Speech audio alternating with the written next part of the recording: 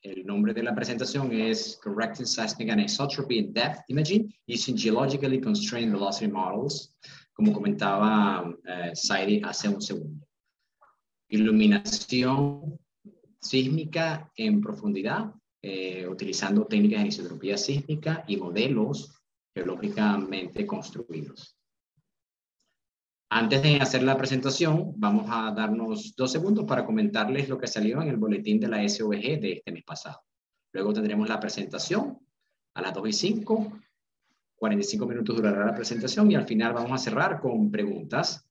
Por favor, las preguntas las pueden escribir en inglés en el chat o las pueden comentar al final en inglés, o si desean alguna traducción, por favor la escriben en el chat también, que nosotros nos encargamos de traducírselas a Rob. En la actualidad de la SOVG tenemos los siguientes puntos. Este mes pasado se inició el primer Ready to Work Venezuela 2021. Este programa, bajo su modalidad virtual, fue organizado por primera vez en Venezuela por el capítulo de los Young Professionals de la AAPG y patrocinado por la AAPG, capítulo Latinoamérica y el Caribe. Inició el pasado 21 de junio y fue diseñado para ayudar a reforzar las habilidades técnicas y dar apoyo en áreas como trabajo en equipo y liderazgo para jóvenes profesionales y estudiantes de los últimos años de las carreras de geociencia. Este contó con la participación de 39 estudiantes de la Universidad Central de Venezuela, la Universidad de los Andes, la Universidad Simón Bolívar, la UNEYES, la Universidad de Oriente y Luz.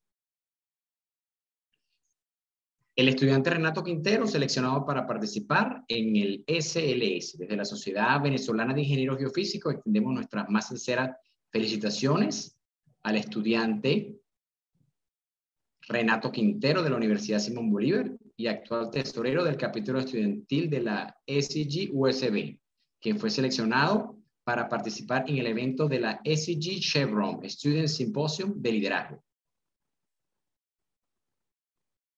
La AAPG Student Chapter de la UCB y la USB, ganadores de la beca LOB. Desde la SOVG extendemos nuestras más sinceras felicitaciones a estos capítulos estudiantiles de dichas universidades por resultar ganadores de las becas. De la beca L. Austin Wicks para las organizaciones estudiantiles durante el año 2021.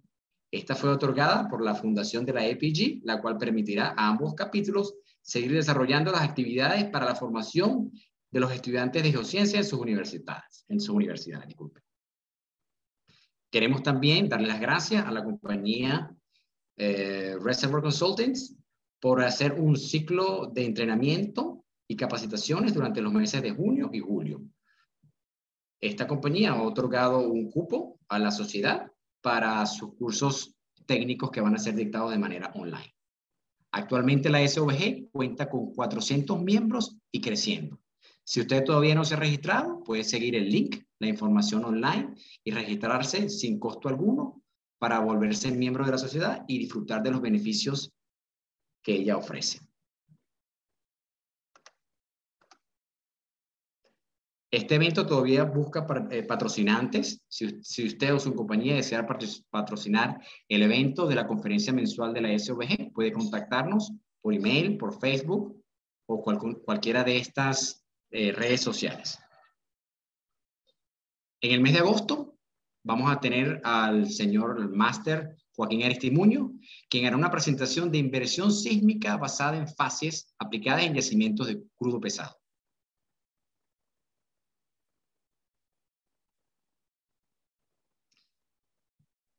Presentación del día, Correcting Seismic Anisotropy in Depth Imaging Using Geologically Constrained Velocity Models. Muchas gracias al señor Rob Vestrum por atender este llamado y venir a hacer su presentación. Rob tiene un máster en geofísica de la Universidad de Alberta en Canadá y estudios de doctorado en la Universidad de Calgary. Su tesis doctoral fue en el tópico de la iluminación sísmica anisotrópica, donde él formó parte del proyecto de investigación de las Foothills, el cual era un consorcio para estudiar geología estructural e iluminación sísmica en esas zonas complejas. Rob Trabajó en proyectos de iluminación o migración sísmica desde el año 1996. Comenzó su carrera en Shell, Canadá, y luego trabajó en desarrollos tecnológicos en Kelmac Technologies y en la extinta compañía Veritas en Calgary. Rob ha dictado cursos de procesamiento sísmico en muchos lugares del mundo desde hace 15 años, incluyendo Argentina, Dinamarca, Colombia, Bolivia, Inglaterra, India, Pakistán y Nueva Guinea. Muchas gracias, Rob. Y sin más tiempo que robar de la presentación, Rob, thank you so much for coming today to give us your presentation. We're going to have closed captioning here for people to follow along. And if they have questions, they're going to post them on the chat or have them at the end of the presentation. Thank you so much, Rob. You can take control of the screen now.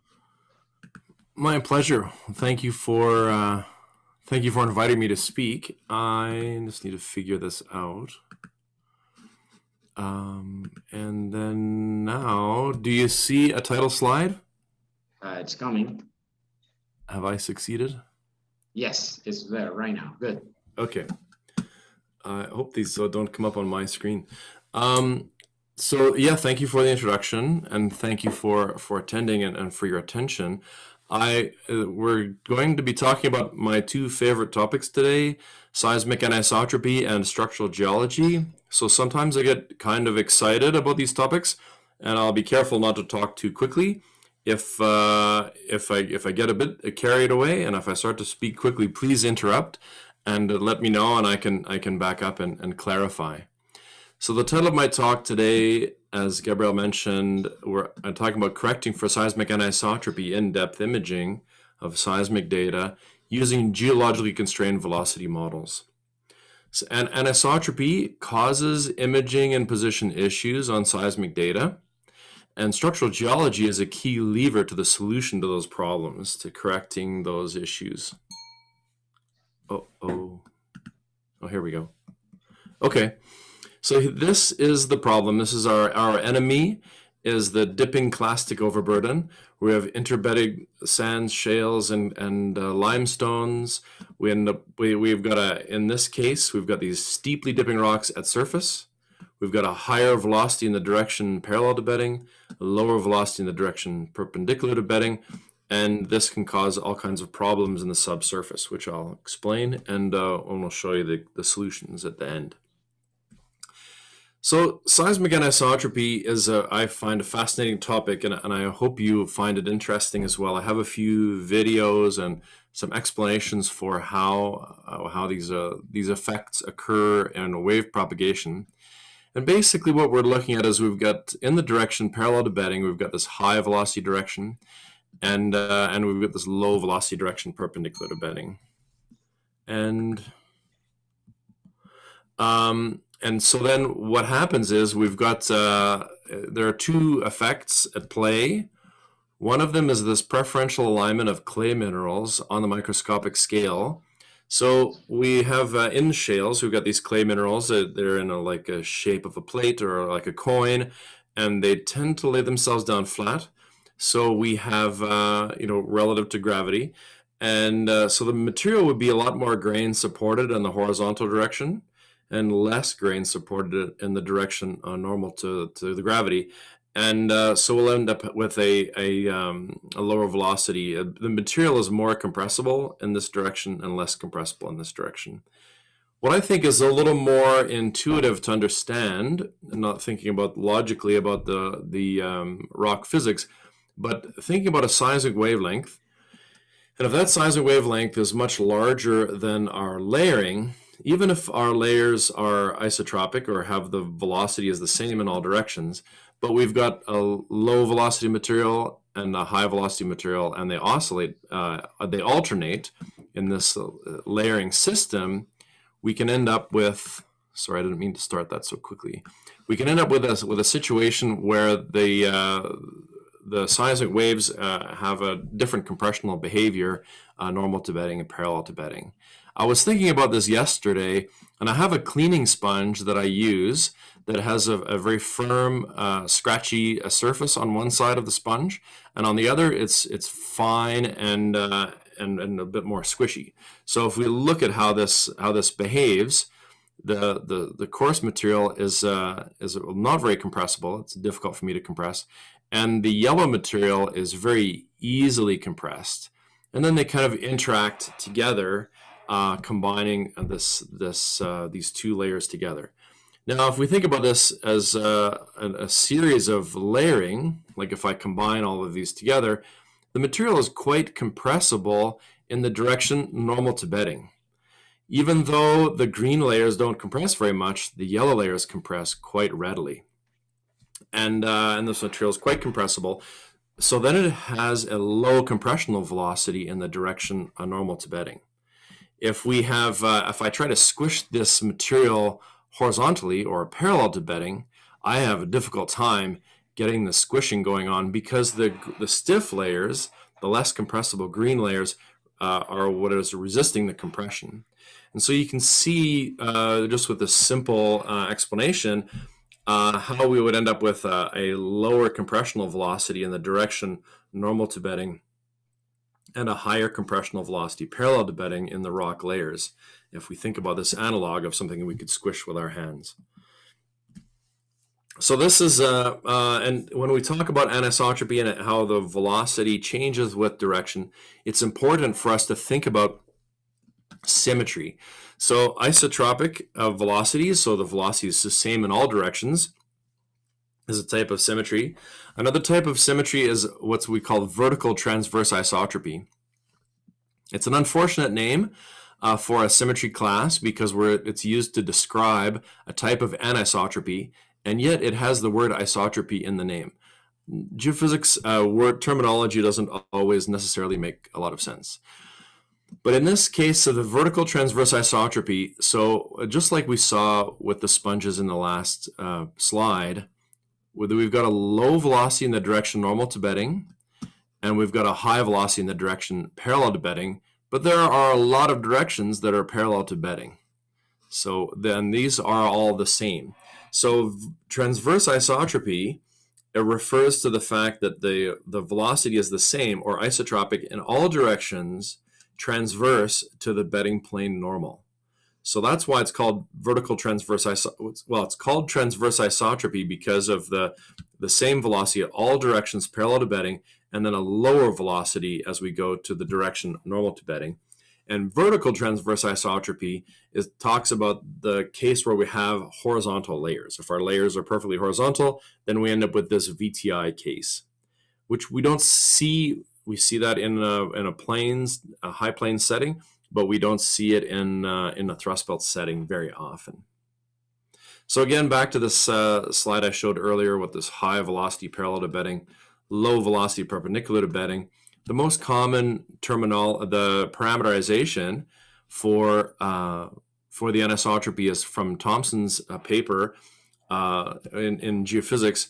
It was the most cited paper in geophysics, and it refers to Thomson's epsilon and delta, where that define the velocity as it changes with direction.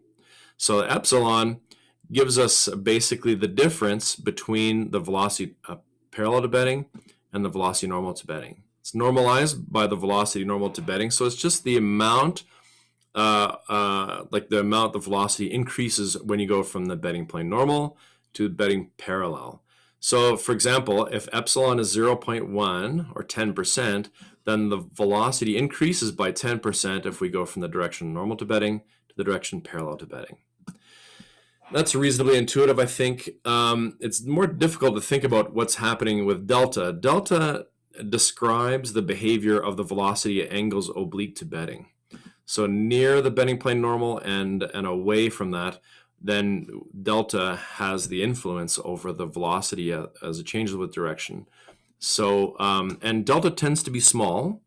There was a research topic, it just didn't happen in the real world, called elliptical anisotropy, where a delta was equal to epsilon, and that doesn't happen in the real world. Delta tends to be much smaller than epsilon, and I'll explain how we observe that in a few slides.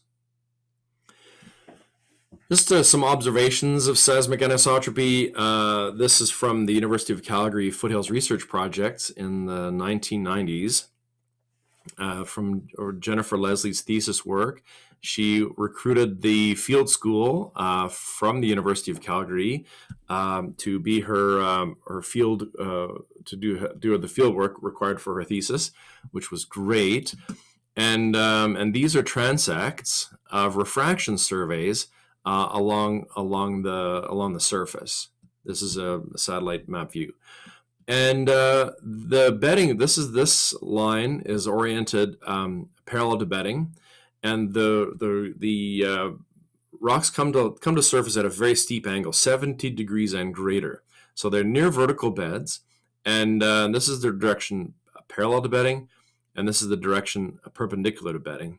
And then we've got this 45-degree angle in between. And there was another survey to the north, and she collected data from both of these surveys and graph them up with using the minus time method, so to get the velocities from the slopes of the strike direction, the dip direction, and the 45-degree direction. And here are her results. In the strike direction, she had a velocity of 3,800 meters per second, which is really high for rocks coming to surface. And then in the dip direction, 3,100 meters per second. So there's a considerable difference. In fact, 23% is the difference between the strike and dip velocities. So epsilon is 0.23, plus or minus experimental uncertainty. At 45 degrees, this is common. We have the velocity is quite close to the dip velocity. So there's not much change in velocity as we go from the normal to bedding direction to the 45 degrees to bedding direction. And that gave us a delta that's basically zero. The magnitude of delta calculated from these velocities is smaller than the experimental uncertainty. So delta tends to be small, and epsilon can be pretty big. Now, this is a lot of years ago now, and it was a surprise to us doing seismic imaging in the foothills type areas, and doing VSP work, like using multi-offset VSPs to get anisotropic parameters in the same region, because we observed in seismic imaging, surface seismic and VSP seismic, that the epsilon value would be about half of this, or like 0.12. And later studies from the University of Alberta in the rock physics lab there had observed that there's not much difference in anisotropy is not very, pardon me. So the anisotropy is not affected by pressure to a large extent, by the confining pressure of the in situ rock. But it is affected by pressure when the lithostatic load is removed altogether.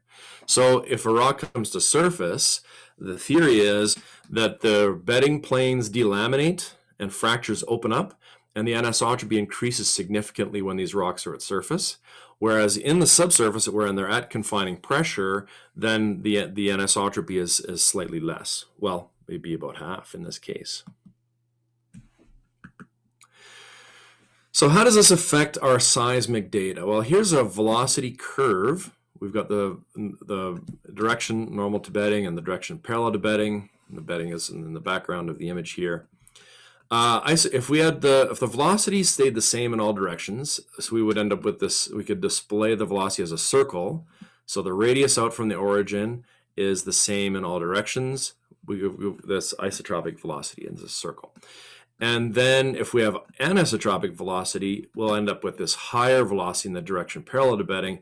And it takes some certain amount of angle before we get to the place where the anisotropic velocity deviates from the isotropic case. And so this is what we have observed over time on seismic images. If we look at the travel time with respect to offset, for a certain range of offsets, the isotropic assumption works out quite well, and we can predict the behavior based on the isotropic assumption. And then if we correct for those image gathers ignoring the anisotropy, what we will see at the long offsets is there's going to be reduced travel time, at these long offsets due to the higher velocity. The anisotropic velocity is higher than the assumed isotropic velocity.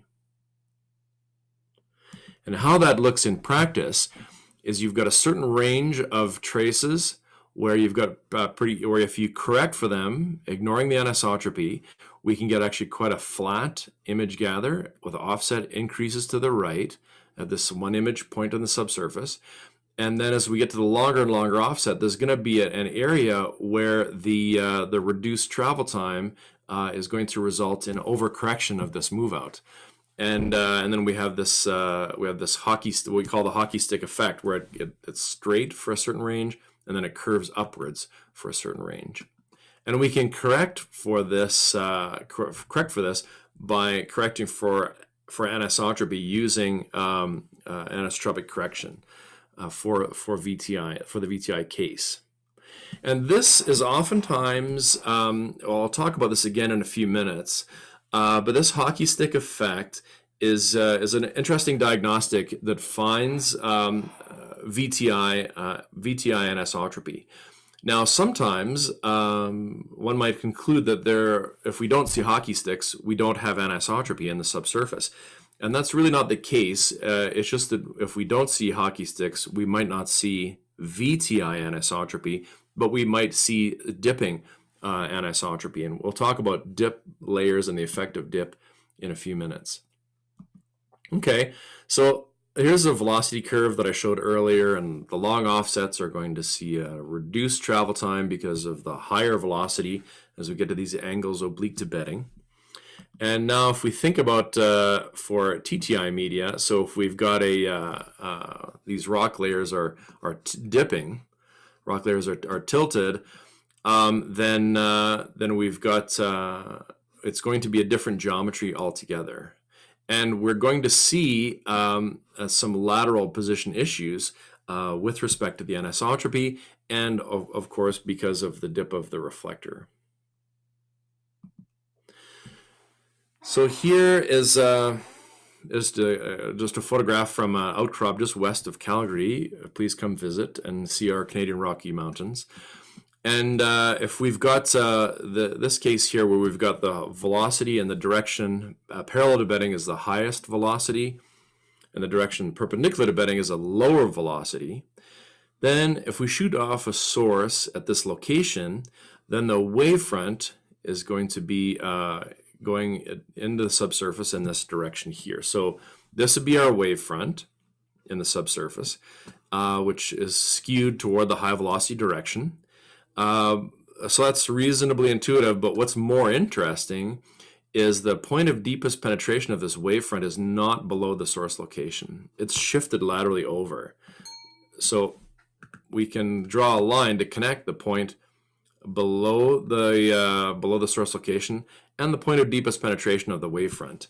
And this is what we call the side slip effect, where the energy along the wavefront is slipping sideways. It's like shifting over to the side toward the high velocity direction. And I have a video that shows that. So this is a snapshot of a seismic wave at a fixed time. So we've shot the source. At some time later, we've stopped the wavefront. That's just propagating into the subsurface. It's traveled, at this time, it's traveled a greater distance in the higher velocity direction. It's also traveled a shorter distance in low velocity direction, just like we saw in the previous image of the outcrop. And this point of deepest penetration is over here. So this line follows the point of deepest penetration into the subsurface. And this just as a vertical line from the source location down to the reflector. So the side slip effect is this lateral shift of the wavefront. So there must be some motion that's normal to the wavefront going downwards. And it would have to also be some motion tangential to the wavefront, which is the side slip effect in order for the energy to get from here to here. So if we watch this movie as it impinges on the interface, it is going to hit the interface here, and then it's going to reflect. Now, in reflecting, the motion normal to the normal to the wavefront is going to reflect and goes back upwards. Now the side slip effect, interestingly enough, also reflects, or doesn't really reflect per se, in that the side slip effect just goes toward the high velocity direction. So downwards, it's side slipping toward the higher velocity direction. And when it goes upwards, it's also going to slide toward the high velocity direction. So if we watch this movie go upwards, the wave go upwards, it follows this down, images the subsurface over here, and goes back up to the surface. So what we see here is this is the ray path for the zero offset reflection. And so we shoot the source, image the subsurface here, and that energy comes back up to the source location. And we've imaged the subsurface over here, but if we ignore anisotropy, we've got a horizontal reflector below a homogeneous overburden. And then we would, if we ignore the anisotropy, we would put that reflection energy here, but really it should be placed in this lateral position over there. And I'll show you how that works on seismic data, just so you can just see the effect of it. I'm going to start in this case with pre-stack time migration, just to compare time migration to isotropic depth migration and then anisotropic depth migration. The geometry here, we've got an overthrust. So we've got older rocks thrust up over younger rocks. We've got a big velocity inversion. So there's ray bending at this interface as a result. And in the pre-stack time migration, it's the most robust imaging in our toolkit because we have the luxury of picking a RMS average velocity down to each reflector that averages through all of the effects in the near surface. So we don't have to worry about the geometry of the near surface. All we have to worry about is what average velocity down to here is going to image that one reflector. So it's a great method for if we don't understand the geology, we can't really build a geologic model, then we can get a good robust image. So in this case, this image in the blue, circled by blue, is imaged really quite well. The image circled by in the green is imaged okay, but it's a duplex system that we hope we could image better. So here's one structure, here's another, sits on top of it, and here is potentially a third one. Now I've displayed all these images in time, scaled back to time, so we only see the lateral shift and not the vertical shift. And if we go from time to depth, so here's the time migration, here's the depth migration. We can see we've gotten, with this complex ray paths in the near surface, we've been able to image or improve the imaging of this duplex system. So before and after, we've got tighter and stronger imaging in this duplex. Now this was the big frustration, and this is where I ended up working in, because my educational background is in seismic anisotropy, and I was very interested in working in the foothills of Canada in depth imaging. But it was always very frustrating because if we pick a velocity model up here, because depth migration, we have this geologic model, and we're ray tracing through to calculate travel times to image this structure, and we ray trace through the same overburden to image this structure. So because the velocity changes with direction, we would need to have a low velocity, because the rays are running normal to bedding. We need a low velocity to image this structure, but this imaging is now weak. But if we create a velocity model that has higher velocity, because these rays that image this structure are passing through the higher velocity direction, then we could image this structure, but this imaging would be weak on this side. So when we start to correct for seismic anisotropy, a few things happen. Now we're able to get a one velocity model that is able to image both structures, so that's great news. We can also observe the lateral position shift. So correcting for anisotropy, so here's the before and after, correcting for anisotropy. So we can see this lateral shift in the seismic image that we had observed with the wave propagation. So now the structure is imaged in a more accurate position. And one thing about the depth migration, because it's a more delicate process than time migration, if we look at two different model scenarios, so in this case, ignoring anisotropy and correcting for anisotropy, we can see the imaging, the coherency of the reflectors is considerably better. The edges of these imbricates is much sharper. So we don't really see the edges of these structures very well. Whereas here we can see the leading edge and the fault truncations of the structures, and we've got stronger and sharper coherency. So this is also a sign that our geologic model is more accurate because we're able to improve the imaging.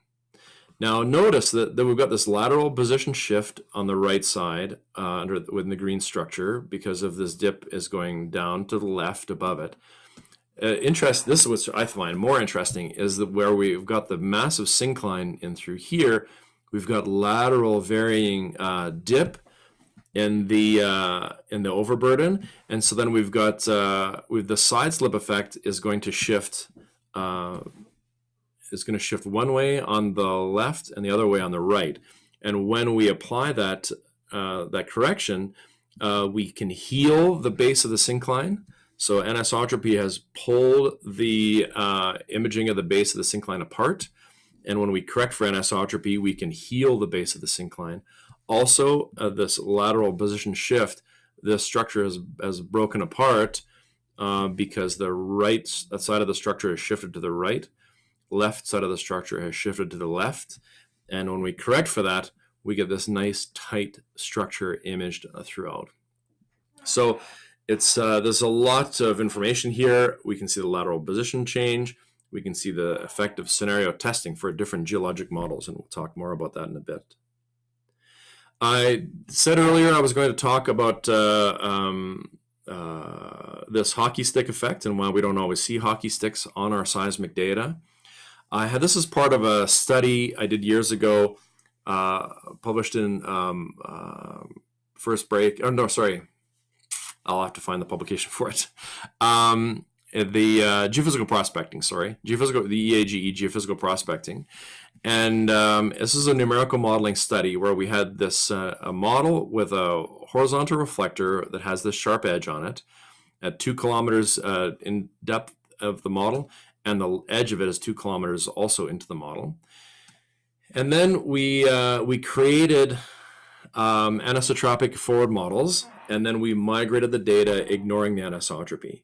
And we did a variety of models with varying the overburden dip. So we've got VTI, horizontal layers, TTI, or tilted transverse isotropy, where we've got 15 degrees dip, 30 degrees dip, and 45. So these are how the data looks like with those models.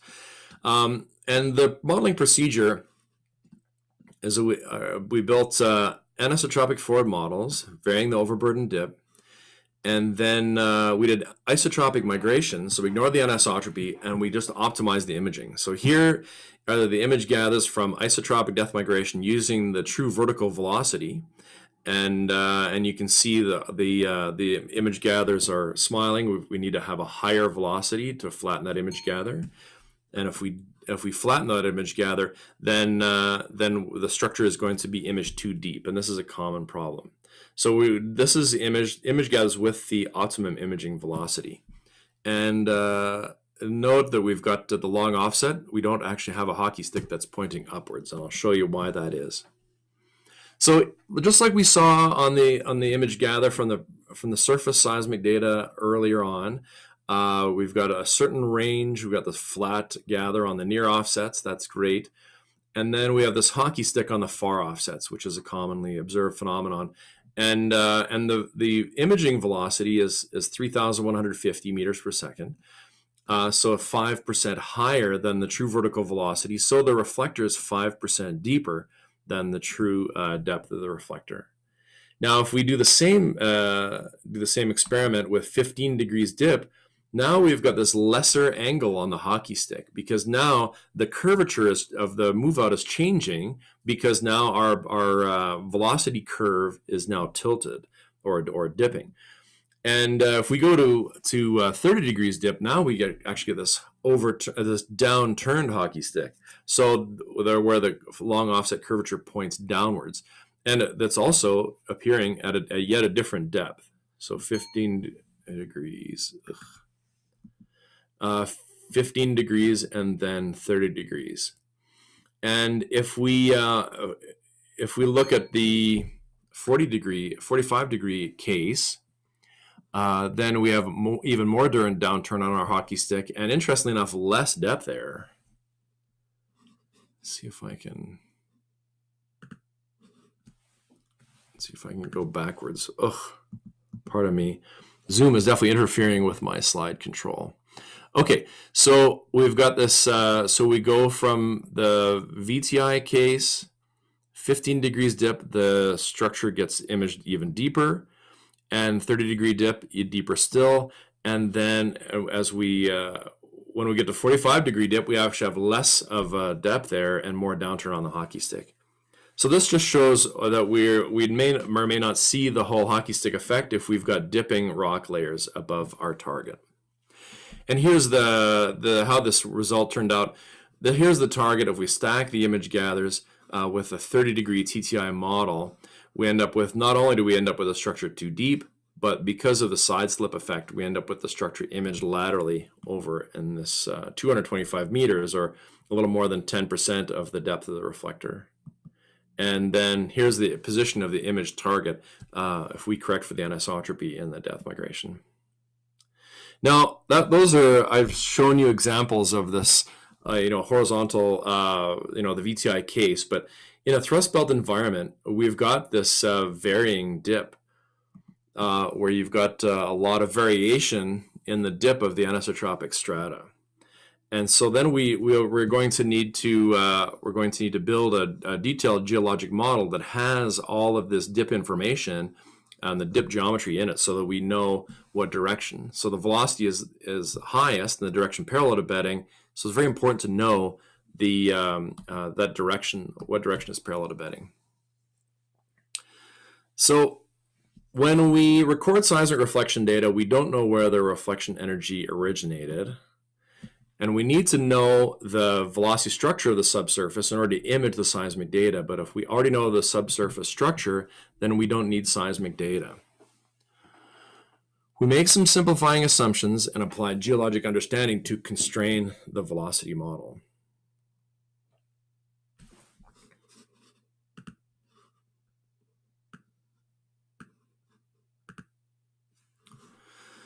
So model building for depth migration. This is where we need to have our geologic constraints with the seismic data in a thrust belt environment.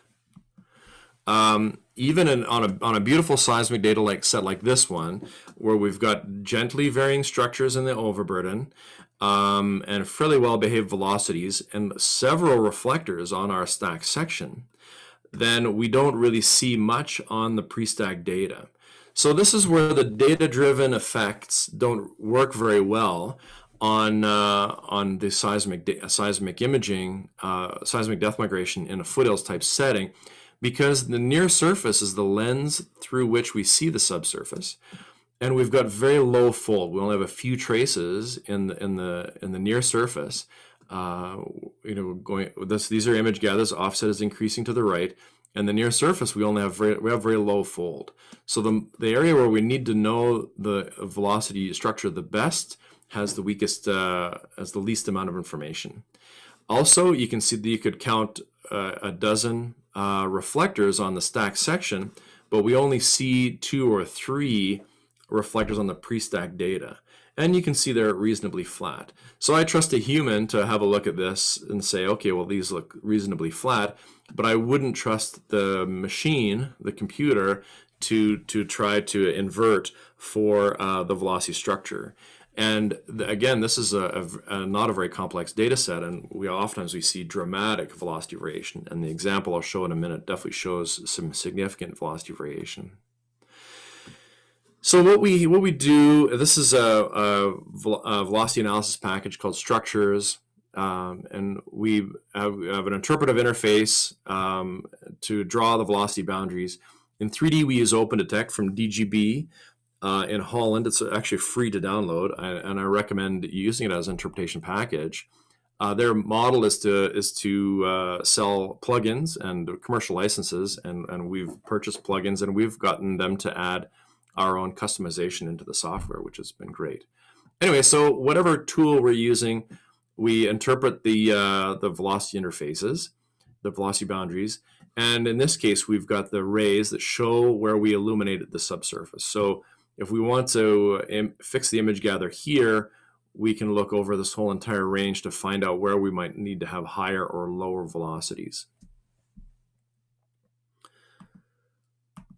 So with interpretive model building, we build the structural model, and interpretive collaboration is key because, as I mentioned, with a low data density, low signal to noise, and high geologic complexity. So we base the whole thing on structural geology. We include TTI anisotropy right from the beginning of our process because we know that the consequences of ignoring anisotropy are great, and it will be quite a different velocity structure that we would interpret if we are ignoring the anisotropy. We use the velocities corresponding to the individual rock units. So we do expect them, unlike pre-sec time migration, where we just use it's just an imaging parameter to average through all of the overburden. We expect this geologic model to make geologic sense. And then we consider the model scale that affects travel times. So thickness is greater than 200 meters. We really want to think about the velocity effects in terms of multiple seismic wavelengths. So if we have a rock layer that's smaller than a seismic wavelength, it's going to have very little effect on the travel times for the imaging. And even on the order of a seismic wavelength is not really significant. So we combine layers that are less than 200 meters, for example, and put apply gradients or whatever we need to do within those layers. The sensitivity of imaging to model velocity decreases with depth. So it's very important for us to think about the near surface layers, even though the typical explorationist interpreter is going to put a lot more effort into the subsurface detail as opposed to the near surface detail. And then we test model scenarios based on seismic imaging diagnostics and interpreter and geologic input. So here's the workflow. It's really quite simple. The inputs are in orange. We've got the interpretation and the processed gathers that have some noise attenuation and static corrections for the near surface. We build the velocity model from the interpretation and we migrate. And then we look at the output and we decide, we ask ourselves the tough questions. Is the image optimized? Does it compare well to the Kirchhoff pre-sec time migration? Do we see an imaging improvement? Do the wells tie? Are the reflector depths accurate with regard to any well information that we have? And typically the answer is no. It doesn't look great. And the wells are not tying. But that's all information for us. So we say, okay, well, imaging is poor on this side of the section, but good on this side of the section. What can we change and what can we test to get that to optimize the imaging? Also, any wells mistie. So if the reflector is too deep, then we can decrease the velocity. The reflector is too high, we can increase the velocity to get that well to tie. And then we have a new velocity model and we migrate again. And eventually we get to start saying yes to some of these questions after 6 or 10 times maybe. And then we just do some simple, like a coherency filter, bit of residual movement on the image gathers, and then create our final volume. So I've got a data example that I'll show you from the Colombian foothills. It's got high signal to noise generally for a foothills type setting. We've got strong RTM results in the strong signal areas, but the Kirchhoff PSDM is more robust in this area, in the area of higher model uncertainty. So here's the structural setting. We've got overthrusted rocks and very steep and some areas overturned limbs in the hang wall of these thrusts. We've got a massive syncline coming out into the high plains over here, and another major thrust carrying structures to surface. Now notice, because now here is where the exploration targets are, there's quite a bit of detail in the interpretation here, because some of these are going to be reservoir units, and that's very important. For us, it's more important to have the near surface layers, and we just went ahead and combined all these layers together with and assigned a gradient to that rock layer. So here's our velocity model. We've got these overturned rocks up in here. We don't have a lot to work with on the subsurface seismic data because there's just not much reflectivity. So we just have kind of a general velocity model structure over here that carries down from the near surface, from the surface geology. And then we've got the syncline, anticline, and syncline in through here that we've interpreted. These numbers represent the velocity, the model velocity at each of these locations. And the numbers are oriented in the direction parallel to bedding. And so this is the direction, the velocity in the direction normal to bedding. So 3,291 meters per second is the velocity normal to bedding in this case. The same rock layer has a slightly different velocity as it comes up to surface and then goes back into the subsurface again. And that's because of lithostatic load. The same rock is under a lot of pressure from having 2 or 3 kilometers of rock above it. And that rock is then going to be less compressible than the same rock unit that only has a few hundred meters of rock pushing down on it. So it's already under a lot of pressure and therefore less compressible. And here it's under less pressure and therefore a little bit more compressible. So it has a lower compressional velocity. So this, after several iterations back and forth with the structural geologist, coming up with this structural model and testing out the velocities in the various layers to optimize the image, then we've got, this is the image in depth. So we'll zoom in on the right-hand side where we've got significant, strong imaging and significant structuration. And let's just step back to the legacy pre-stack time migration prior to the reprocessing. And I've displayed all these in time just so we can focus more on the lateral position and the imaging differences. So here's the pre-stack time migration. It maybe looks a bit over-enhanced in the shallow section. It's optimized to image these deeper reflectors. So we can see some improvement in the imaging of the subsurface in through here. If we look at the pre-stack time migration compared to the Kirchhoff depth migration, again, this anisotropic depth migration, it's a couple of things to note. This syncline in through here, we had difficulty getting, even finding an average RMS velocity that could image through the syncline, because we've got the rays that image this side of the syncline are going to go through normal to bedding direction and parallel to bedding direction, and there's a lot of difficulty finding one average RMS velocity that could image down in through this tight syncline.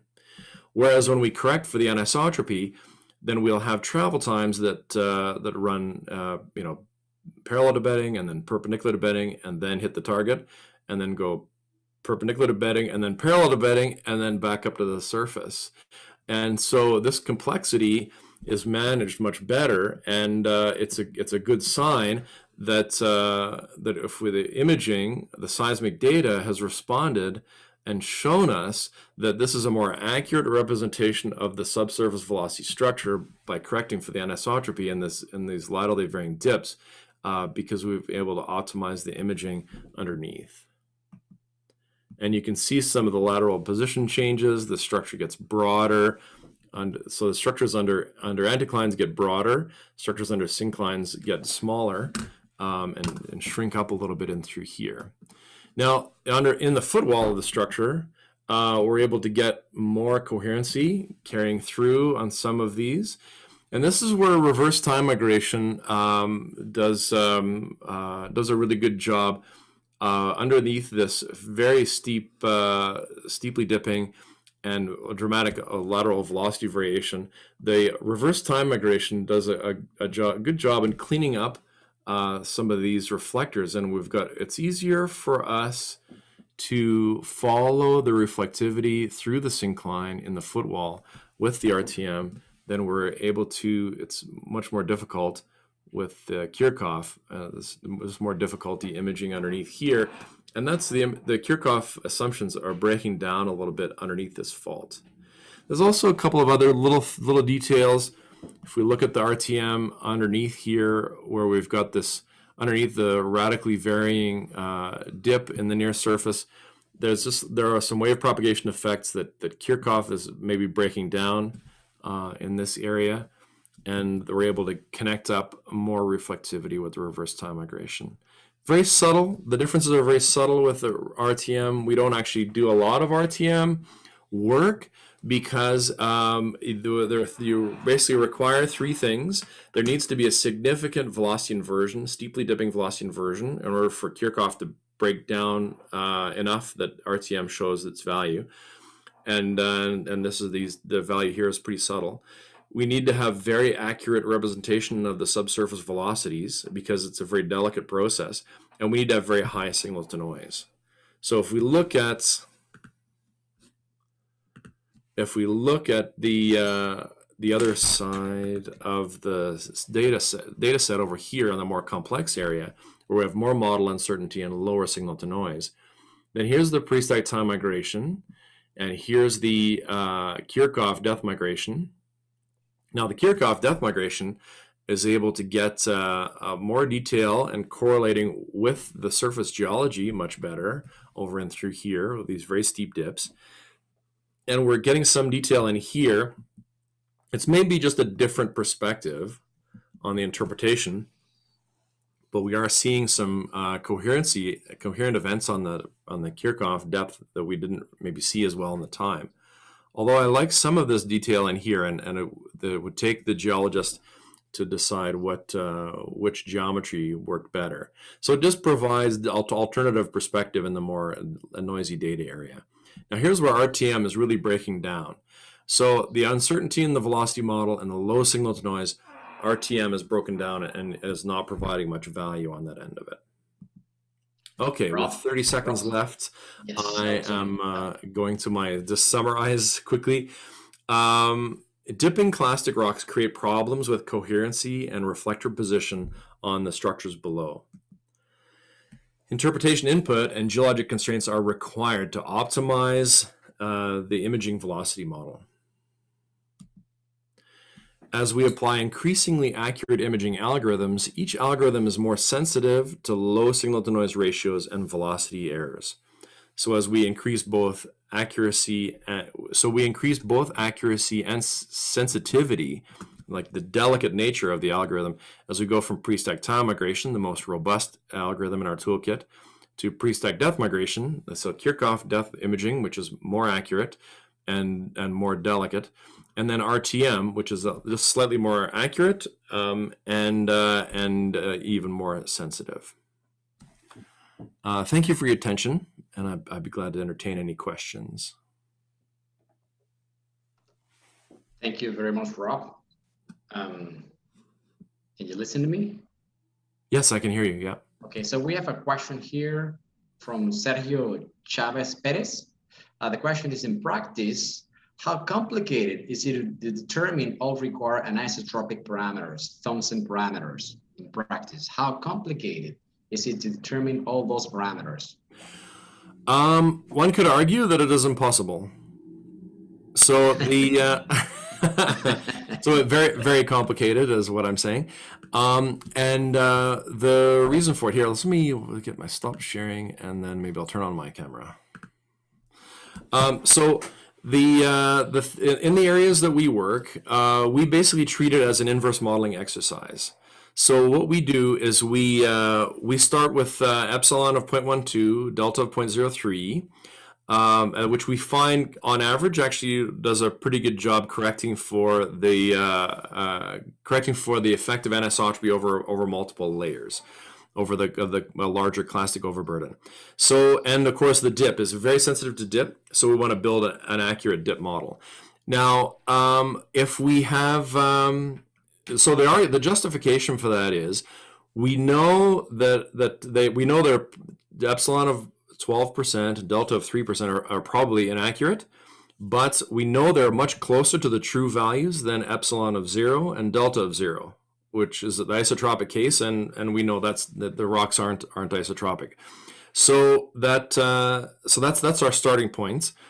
And then we build our velocity model that way using the standard diagnostics and image testing. So test different scenarios, see how the data responds to the different scenarios, and include the geologist in that whole process. Now, if we find ourselves, and we've only really in the thousands of projects we worked on over the years, if we find we've only had a handful, a dozen maybe, projects where we've had a significant depth mistie that indicated that we needed to correct for, have a more accurate correction for anisotropy. So, for example, East Lost Hills, California, in the United States, is very shaly overburden, and then we did the anisotropic depth migration, and they had a significant depth mistie with the isotropic depth migration. We did the anisotropic depth migration. Everything moved up.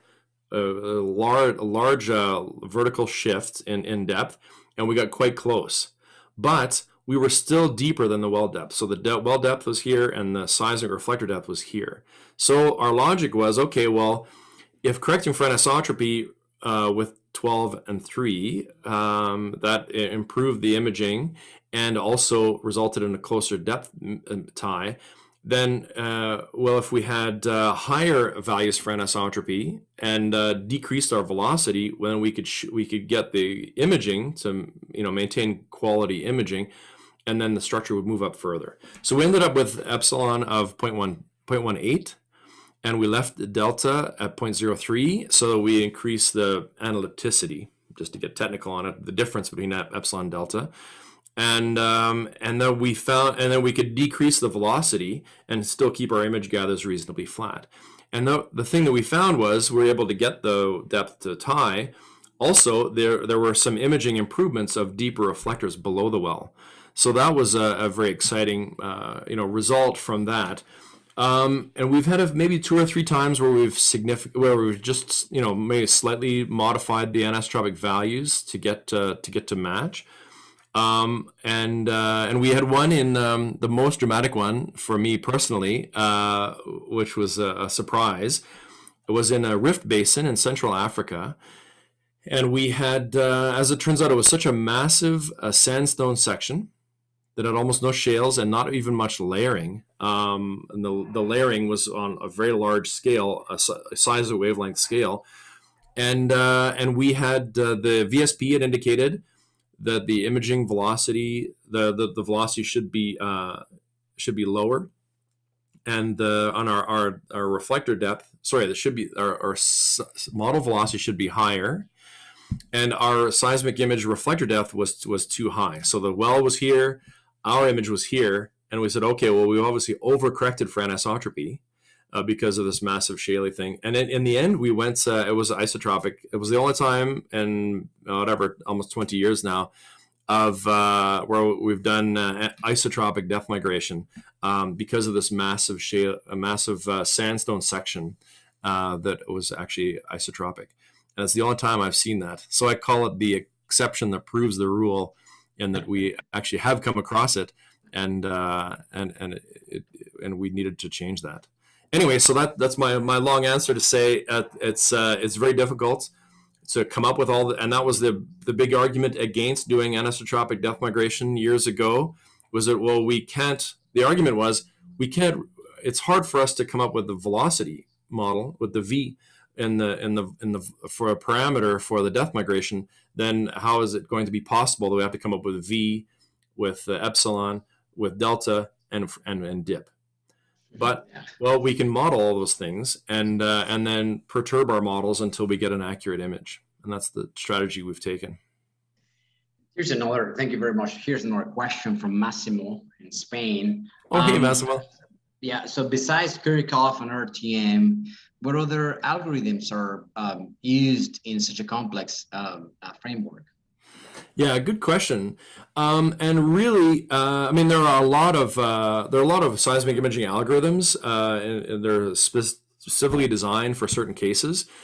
The reason we go from preset time migration to Kirchhoff depth to all the way to RTM And in between, there are a lot of different ways to, there's, for example, there's anisotropic time migration, but that only works in the VTI case where you've got horizontal layers, or the HTI case where you've got, vertical stress field, so azimuthal anisotropy. So they're based on specific assumptions, so those don't really work in a foothills setting.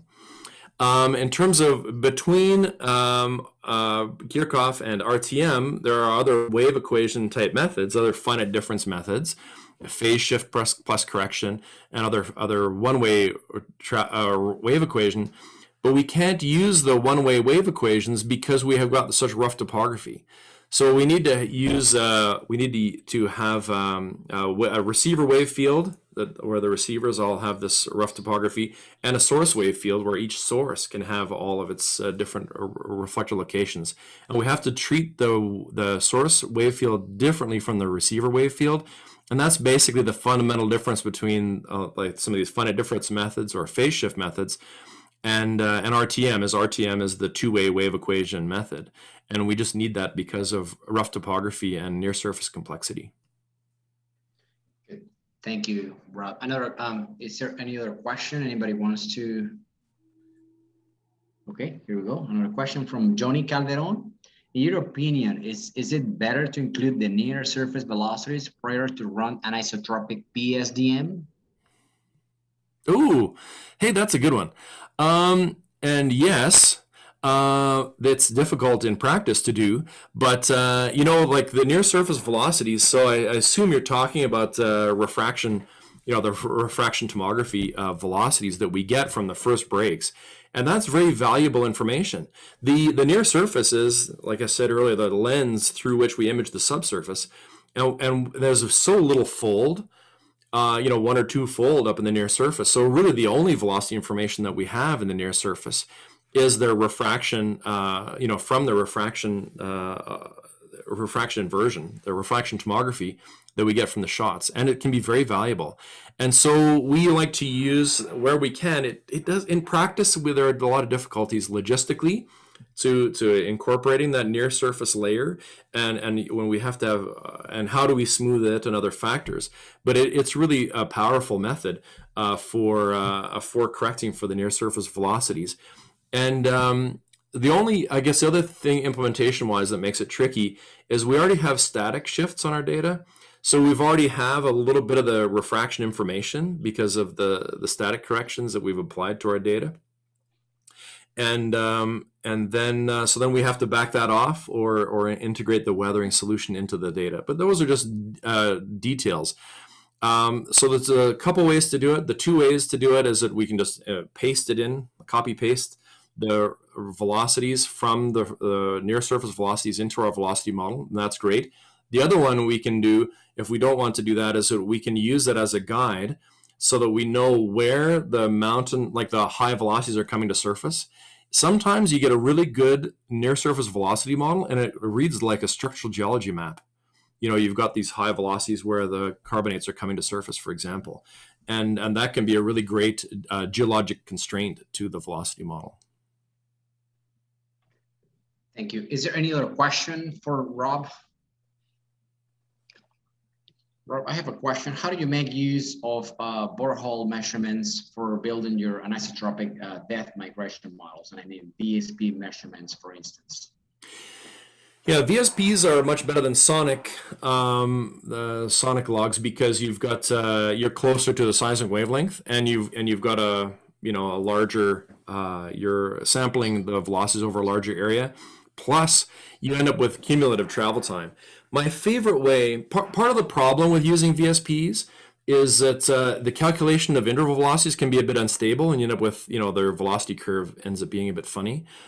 One thing I like to do is that if we just take the VSP travel times that we observed and would graph them out, so VSP travel time versus depth curve, that's what we record in the field. And then if we take our velocity model and then calculate along the well trajectory, we can calculate the travel time along the well trajectory through our velocity model, and then you can use that as our curve for comparison. We can see where the two travel time curves that we observe with the VSP and we calculate from our velocity model, deviate from each other, and that is a very powerful tool. You know, we always get this thing with we can use it as a guide generally, but I think the most reliable when we look at it in terms of travel times, just because of the potential instability of interval velocity calculation from the VSPs. Okay, good. If anybody wants to have the last question before we close. Rob, on behalf of the SOVG, the Society of the Geophysical Engineers in Venezuela, we'd like to thank you for your presentation today, for taking your time and sharing your knowledge on anisotropic depth migrations. Thank you very much. My pleasure. Thank you. Okay, well, this is the end of the event. Thank you, everybody, for attending, and we'll see you next month with the presentation on heavy oil. Seismic inversion by Joaquin Aristimuño. Thank you very much, and the event has finished. Thank you. Cool. Thank you. Okay, thank you, Rob. Bye-bye. Bye.